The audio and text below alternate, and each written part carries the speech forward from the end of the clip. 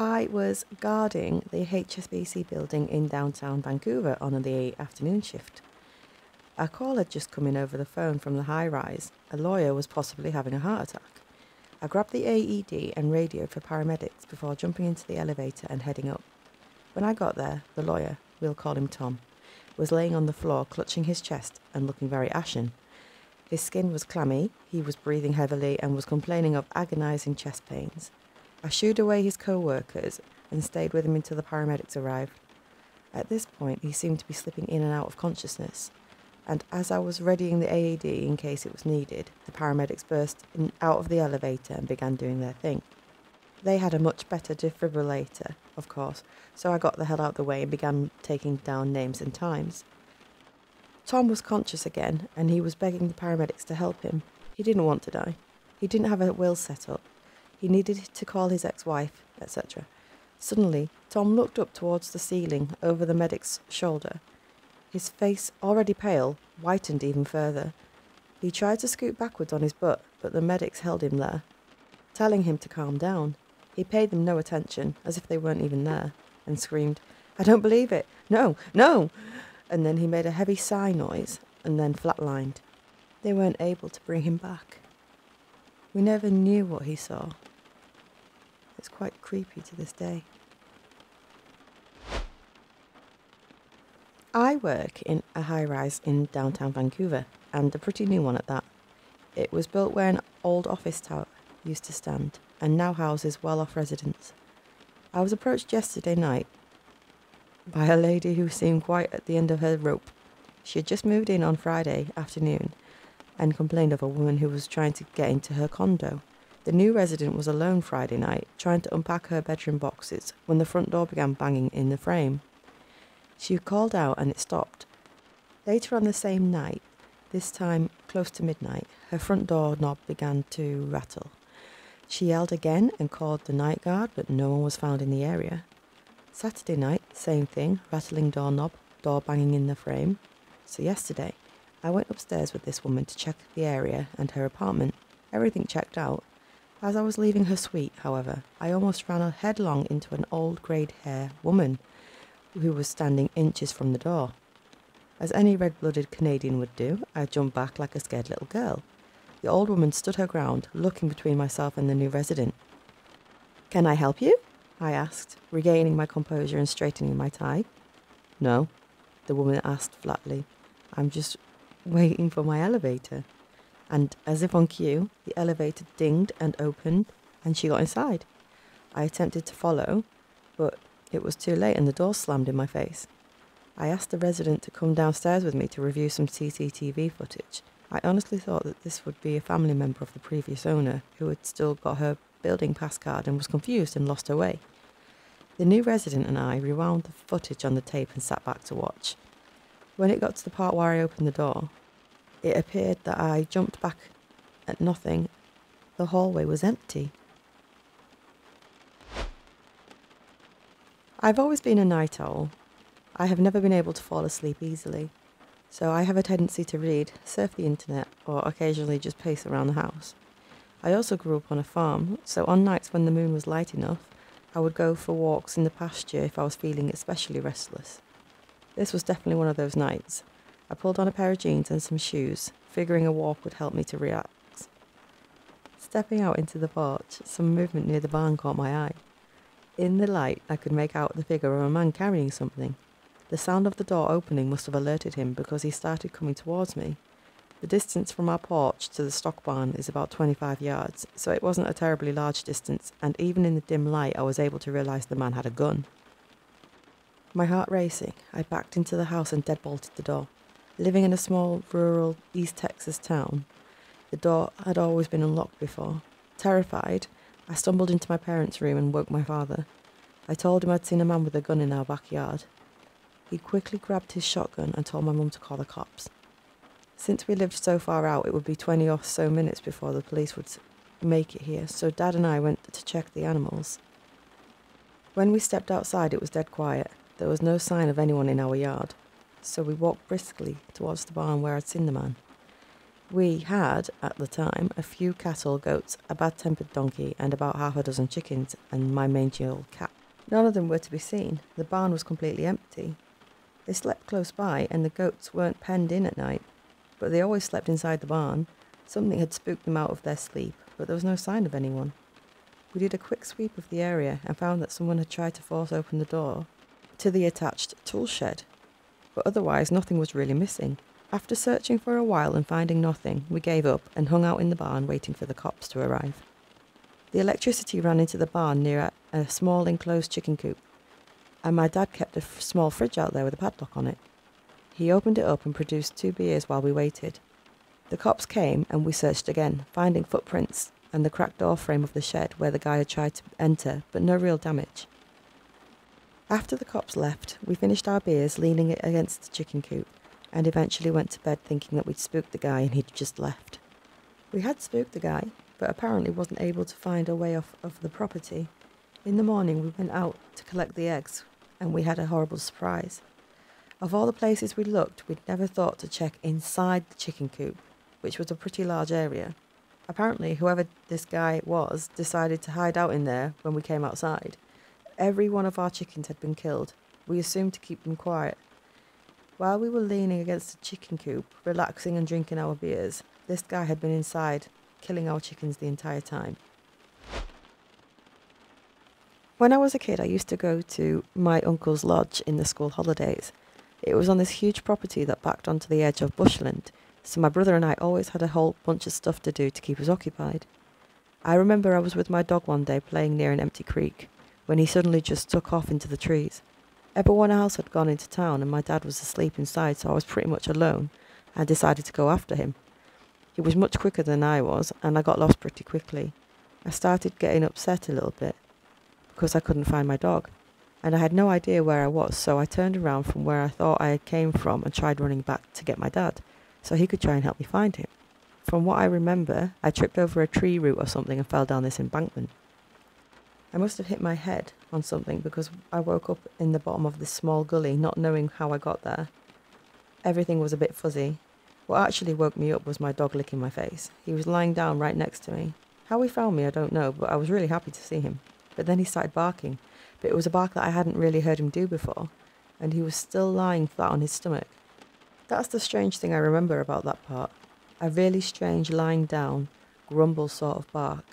It made me scared a little bit. I turned to see what he was looking at, and there was a guy standing behind him. I remember he had this really faded cowboy hat thing on that had a big chunk missing out the side.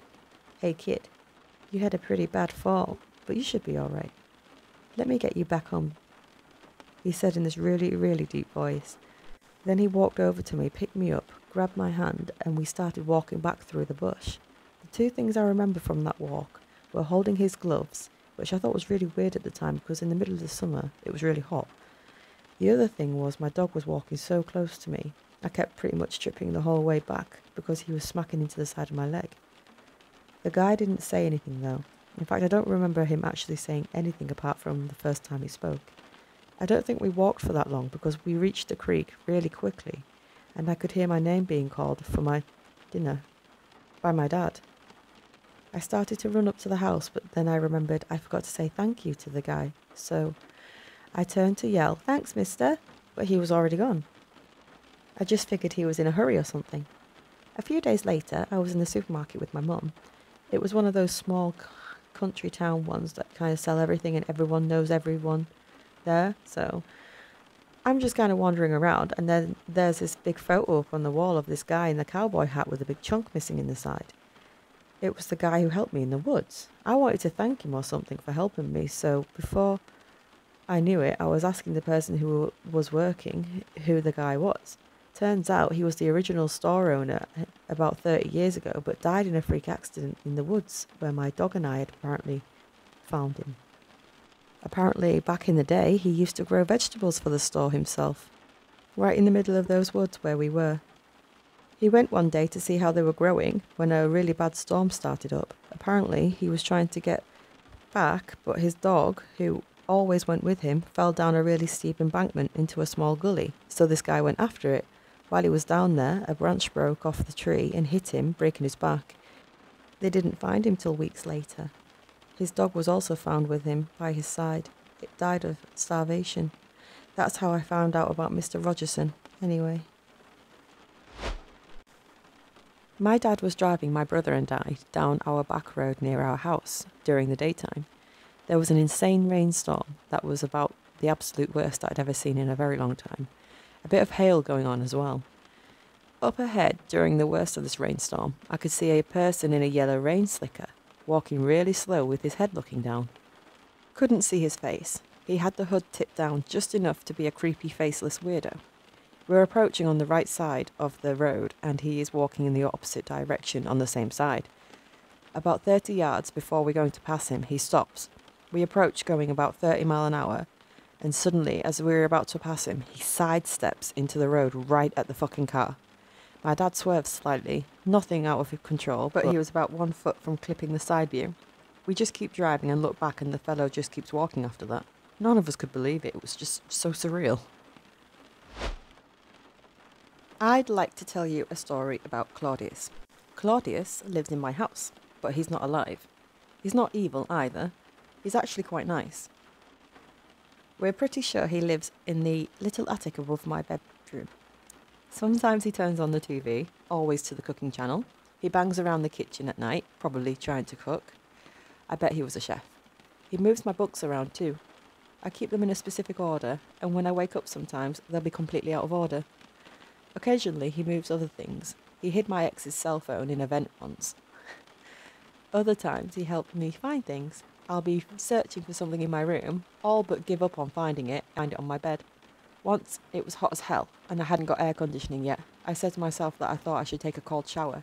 2 seconds later, Claudius turns on the shower for me. Not all ghosts are evil. Mine is quite sweet, although he doesn't like men. At all. My godmother's friend, who I'll refer to as Jim, had a son about 10 years ago. Jim's father passed away about a year before the son was born, and the family always kept a picture of him on top of their TV in their living room. Jim's son, Timmy, looked at the picture quite frequently, but never asked who the man was. One day, Jim was on the second floor of his house, while Timmy, who was 3 or 4 years old at the time, was in the backyard on the patio near the family's in-ground pool. Jim told Jimmy never to go in the pool when he was alone, so Tim wasn't worried. Unfortunately, Jim suddenly heard a splash. Panicked, he raced down the stairs, and just as he reaches the first floor, he hears the splashing stop. Fearing the worst, Jim steps out onto the patio. Surprisingly, Timmy was standing there, soaked but unharmed. Jim grabbed his son and dried him off and asked what had happened. Timmy replied simply by saying, "I fell in the water, but then the man on top of the TV saved me." More awesome than scary. When I was about 6 or 7, I used to sleep in my parents' room. I would often kick my dad out of bed to sleep in the bed with my mum. I woke up in the middle of the night one night and something compelled me to walk back to my room. I looked at my dad and saw him sound asleep. Then I had this urge to look out the window. Now, my room faces the street and there's a street light that provides some light. I can also see the front porch from my window as well. Anyway, I saw a shadow of this boy just standing there on the front porch. It seemed like he was wearing 1930s attire with a newsboy cap. I'm staring at this shadow for a few minutes, really confused. So I go back to my parents' room thinking I've gone crazy. There was a nightlight in the room that faintly illuminated the room, just like the street lamp outside the house. I was already under the covers when I saw the same shadow of the boy next to my side of the bed. I couldn't see any facial features or anything. It was just a black shadow of this boy. I called out, "Hello?" several times to this shadow, but it didn't respond. I eventually gave up and put the blanket over my head and snuggled closer to my mum and fell asleep. That's probably the creepiest thing that has ever happened to me. I grew up in a haunted house, so I have many of these stories. This house was located in the middle of the woods. Creepy enough without the haunted part. It was moderately new, built in the 60s, with 3 stories and 5,000 square feet. One time we were all watching TV downstairs in the basement, basically just the ground level floor at the bottom of the house. The kitchen is just above the TV room, and it's nearly 10 p.m. All of a sudden, we hear what sounds like a man with work boots on stomping through the kitchen. We pause the movie and all look at each other like, oh no, not this again. My grandpa tells us to stay downstairs. He goes upstairs and returns about 5 minutes later. All the doors are locked, all the lights are off, there is no one in the house. We all just stare at each other like completely freaked out and resume watching the movie. When I was little, I used to also see little black figures walking around the upstairs section of this house. We had this balcony that overlooked the library. That balcony connected to my grandparents' room. Their room connected to a bathroom, and this bathroom connected to the sewing room. Sewing room connected to the staircase landing, and that connected to the other side of the balcony. So it was all one big loop. That floor in itself was haunted as hell. When me and my sister used the bathroom, we went together in case something bad happened. One time we were in my grandparents' bedroom, and she was peeing in the bathroom. I was standing next to the sink and saw something move out of the corner of my eye. In the doorway, I looked and saw a black huge figure walking around the room. I started screaming, "Black thing, black thing!" And my sister and me jumped up and ran through the sewing room towards the stairs. As we were running, we heard the black thing running through the bedroom and across the balcony. We could hear it running behind us as we went down the stairs. Then it stopped once we reached the kitchen. It was so crazy. My creepiest moment, by far, would be when my family moved into a small apartment after my parents decided to get a divorce. I was 18 and I shared a room with my mother. I let her have the twin bed while I slept on the floor. Every day while I was in the shower, I would hear a voice call to me, saying, "Come on," and then my name. "Let's go out and play. Come get me." It sounded like a child, about 5 or 6 years old, was bouncing around the bathroom with his voice echoing. I always ignored it. After a few days, I told my mother about it. We are a Catholic family, and it took us a while to find our holy water, but we blessed the apartment. That night, as I lay on a thin mat on the floor, I felt a weight step onto it. My mother was asleep, my brother was in his room, and my dog was in his kennel, so it couldn't have been them. I was scared and pushed at it with my feet only to touch the air. I felt movement like wind, and it stayed in front of me. I turned onto my side, and I felt the presence crouched down, knees bent, resting the balls of his feet. A freezing cold air brushed my face, and with a sigh, it said, "Goodbye," and left. I was terrified and never opened my eyes. When my mum was 9 or 10, the family moved into a large Victorian 3-storey house, with my mum having the top floor to herself. All good until a few weeks afterwards, my mum started to complain of seeing a strange man in the room. My grandma brushed this off, but my mum started acting up pretty bad. Grandma mentioned it to a neighbour, and this neighbour, who was an old lady, asked to have a word with my mum. Apparently, my mum was seeing a man rise up from the floorboards of her bed, and he had a noose around his neck. Turns out a guy had previously killed himself in that room through hanging, and the description fitted. Grandma hears this from the old lady, and they soon move down the street, and my mum sees it once more but outside her bedroom, but then never saw it again. To top it off, a few weeks after they move out, a new couple takes residence. Within a few days, they were seen moving all of their stuff out in the middle of the night.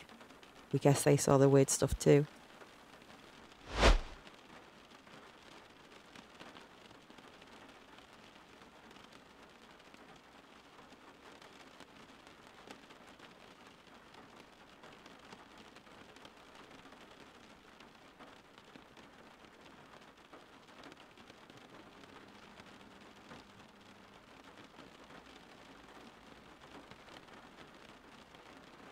If you have a story for me to tell, send me a message on Instagram at Lukjanovart. And of course, as always, thank you.